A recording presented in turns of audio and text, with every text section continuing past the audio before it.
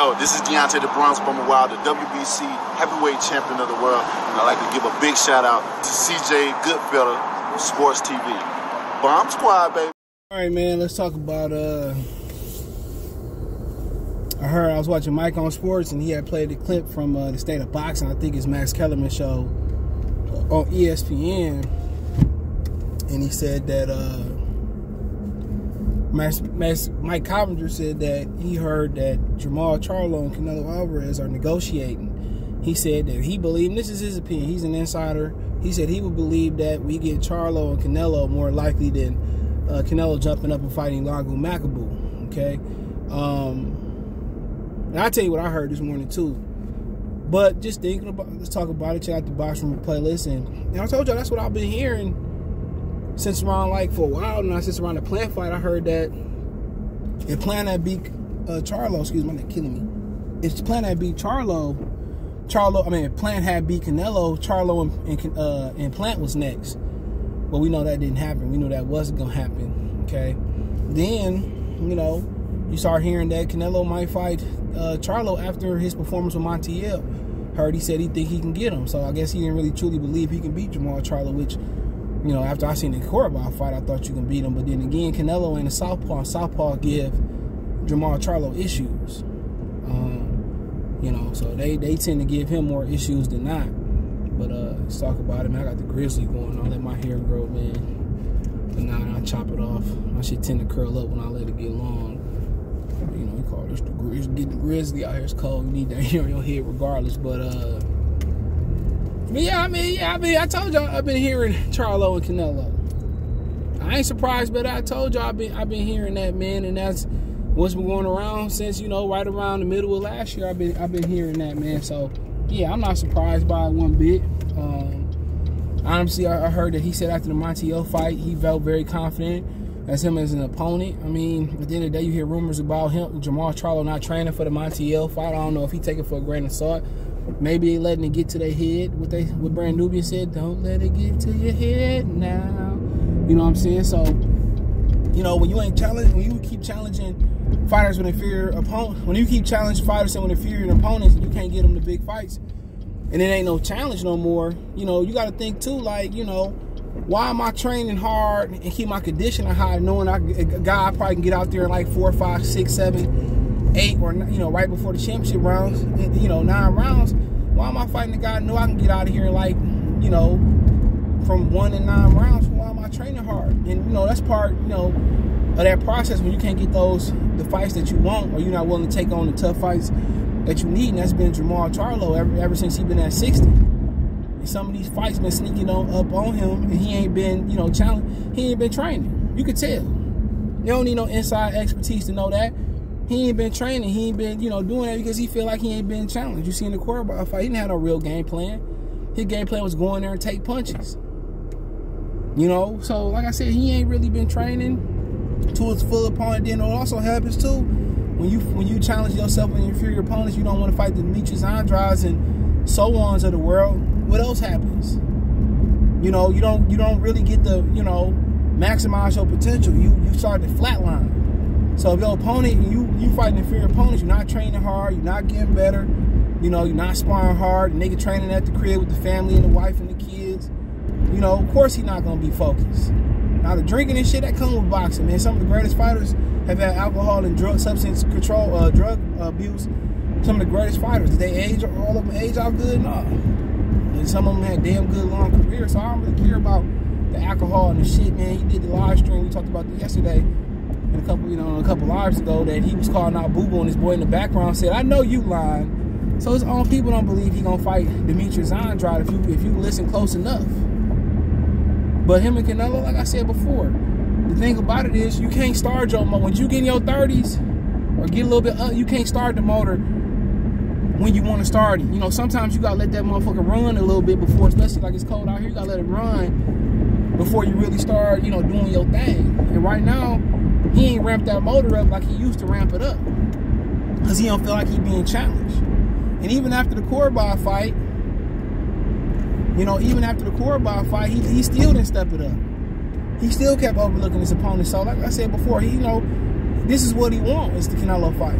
The question is, can he turn that switch on and off like he think he can turn it on and off? And I don't think he can.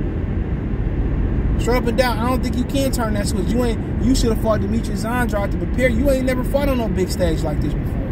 Neither had Caleb Plant. And I feel that you more prepared than Caleb Plant. And this is why probably Charlo going around saying that he the best at 68.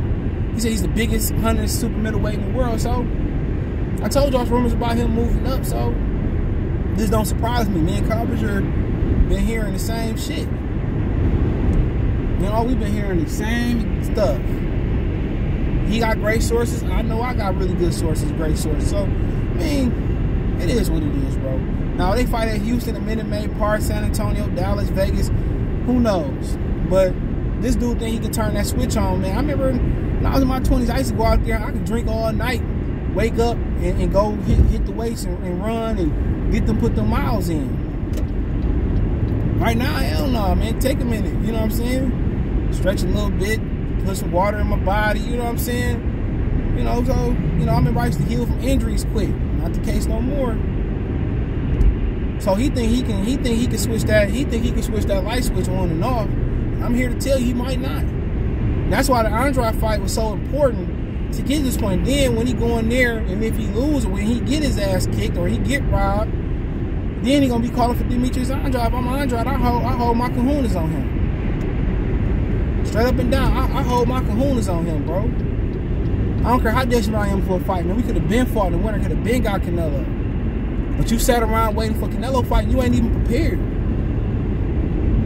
You ain't even prepared, bro. You ain't even took a fight at 68. You know what I'm saying? You ain't fought a Benavidez or Andrade or Triple G. You know what I'm saying? You know, you ain't fought guys like that. Caleb Plant. You gonna go into a Canelo fight? And your last performance has been looking like shit, man. You ain't stopped Brandon Adams. This nigga ain't been training. Now, maybe he can have a really good, excellent training camp. He seems like he's training right now. And Coppinger said on the audio I heard on Michael Sports on the episode of State of Boxing, got to be the last one. Come on, ESPN. You probably find it on some clips on YouTube. He said it's going to be on Cinco de Mayo. So he said, you know, even, you know, he basically he told the cautionary tale of Roy Jones Jr. moving up to 168 pounds and getting manhandled. You know, and like I said before, you know, because he jumped up to, he jumped up to heavyweight. He jumped up to heavyweight, bro. He came back down and didn't look the same. He said, you know, he don't really think Canelo gonna take that risk. So I hear Canelo fighting him. If he don't fight him, he going after, you know, Joe Smith Jr. for the 175-pound belt. But Coppinger said he would lean towards him fighting Canelo. So it's a lot of things that I'm hearing. I heard that if he didn't get the McAboo fight, he was gonna try to challenge Joe Smith Jr. for a 175-pound belt. Bob Arum said that. So who knows? I heard he going for undisputed. Guess he gonna fight Viterbi. We already know he gonna pay better BF off. So like I said before, I just here to bring the news. He fight Charlo. That's a fight that I would entertain to go into. But Charlo ain't progressed because he ain't fought the right guys, and the nigga stopped training because he stopped getting challenged. Now, was him and Ronnie Shields' decision not to fight Demetrius Andrade? Was it an Al Heyman decision? Whatever you may say, that decision might hurt them in the long run. You need guys like Andrade and Triple G and Murata. They should have been trying to fight Murata and then try to fight Eubanks. Eubanks signed with somebody else. You need those guys. You need those guys to take you to the next level. You feel me? You need them guys to raise your game. You know, you need those type of opponents.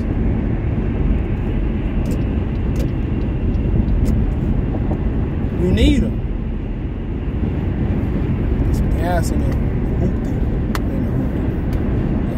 You need those type of opponents, and him not challenging himself, so it might hurt him in this type of shit. Now, as far as the fight, niggas get in with Canelo and forget how to punch. And Caleb Plant didn't even feel a punch, and he started giving up ground.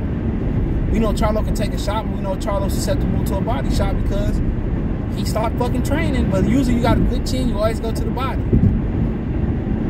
Take them legs away and then make him a sin target. So, you know, like I said, before I start Canelo win this fight, I'm pulling for Jermall Charlo. But I put my boxing hat on, and I could be wrong.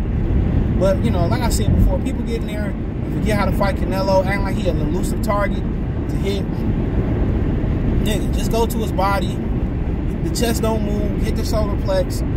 Keep using your jab. Touch the body. Nigga ain't all that at all. At all. But when you talk about the judges, you know, when you talk about the judges and the commission on this side and the robberies and all that shit, you gotta fight with urgency. You gotta fight to knock him out. If you can't knock him out, you're not gonna win. And the question is, can Charlo power disappear at 160? Will it reappear at 68? Or will he train harder and will he punch harder? If he can't knock Canelo out or knock him down a few times, he's gonna lose. But he seemed to be able, unlike the last few opponents, he seemed to be able to go past the fence. He seemed to be able to go past the fence, and he seemed to be willing to take punishment. So he seemed willing to be able to get in there. He seemed willing to be able to get in there and take a shot. You know, the question is, can Canelo be willing to take a shot, and can Charlo take his shot? If Charlo can take his shot and do it in a strategic way, and do what I say, touch the body, you know, close that gap and make Canelo fight a full 3 minute rounds for 12 rounds, he probably win. We seen versus Golovkin was the last part. Golovkin didn't go past the fence. He was scared to get hit. But if Charlo really could take a shot, bro, that dude ain't that hard to beat, bro. Billy Joe and Caleb Plant had success. I'm telling y'all, he ain't that hard to hit. I tell you that right now, he ain't that hard to hit, bro. He ain't that hard to hit, man. You gotta really bring a jab to the table. You really just gotta, you know, don't sit there and box him because you can't beat him that way. They're gonna rob you. You gotta sit there and close the gap.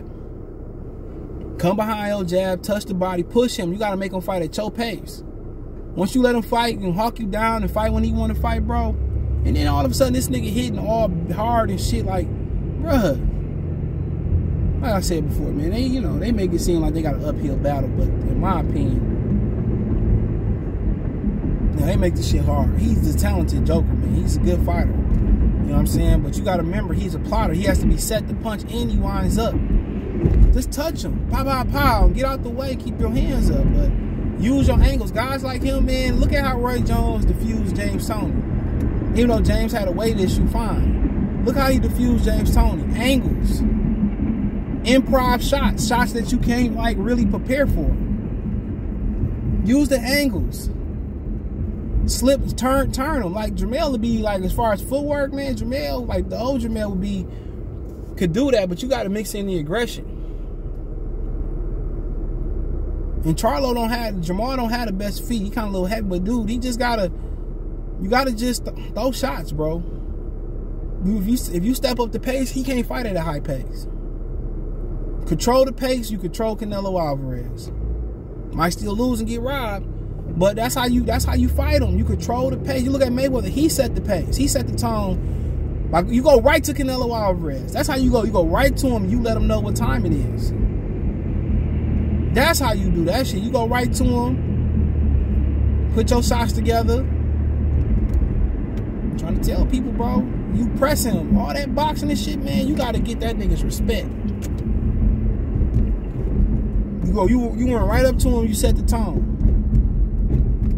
You know, he might take a shot, you gonna get hit. But he gotta wind up. He tips you.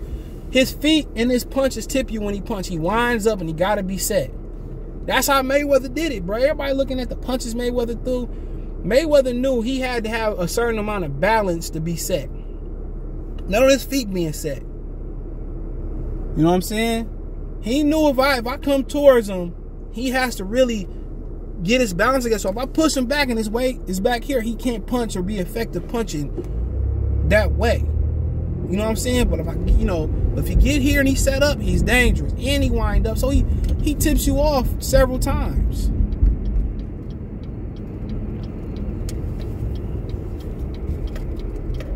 He tips you off several times. You know, and people don't know what they're doing. I should let you know. There's a lot of game being lost in boxing, bro. A tremendous amount. So yeah, man, like I said before, man, they make it seem like it's tough.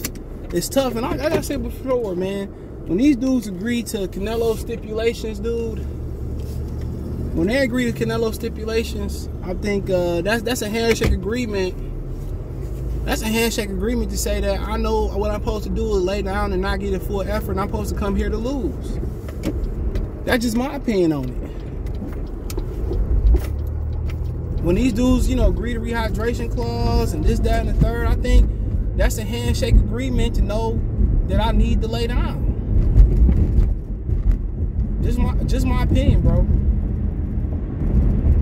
Just my humble opinion. I think it's a handshake agreement to know that I'm supposed to lay down. You know? I know I'm supposed to get in here and I'm supposed to lay down. Nothing more, nothing less. But to beat them, bro, you got them. You know, that's the number one thing. You gotta set the pace. Once you set the pace, it's hard to break it. You gotta set the pace. I mean, you gotta be in good condition. Gotta set the pace. You get in there and you set the pace. You know, then you know his weight has to be, his feet has to be set, and his weight has to be balanced for him to punch. He gonna wind up. Dog, he's not unbeatable. I promise y'all, he's not unbeatable. You're not fighting a dude who's unstoppable, bro. So many flaws that he made. But these dudes make these handshake agreements to come in there,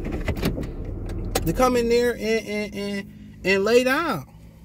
But other than that, I might spit on this live tonight or in the afternoon. Let me know what you girls and guys think. You can follow me on Twitter, Facebook, Instagram. If you have a business question, inquiry, sponsor, video request, all my social media links in the description. Twitter's the fastest way, then Facebook, then Instagram. If you have a business question, inquiry, sponsor, video request, hit me up. Want to make a financial donation? Cash App, $CJGood313. That's in the description. The username, Venmo, CJGood313. Username there. PayPal link in the description. All my social media, either usernames to Cash App and Venmo, or PayPal links. All them links in the description or usernames. Best way to donate: thumbs up the video, comment, share the video. Next to the subscribe button, subscribe to the channel. The subscribe button, the bell icon button. Hit all notifications, notifications. Hey you, yeah, I'm talking to you. You right there watching this video, waiting for this live stream to start, or just watching the membership video, man, and why you should join the membership. Let's talk about it real quick, expeditiously.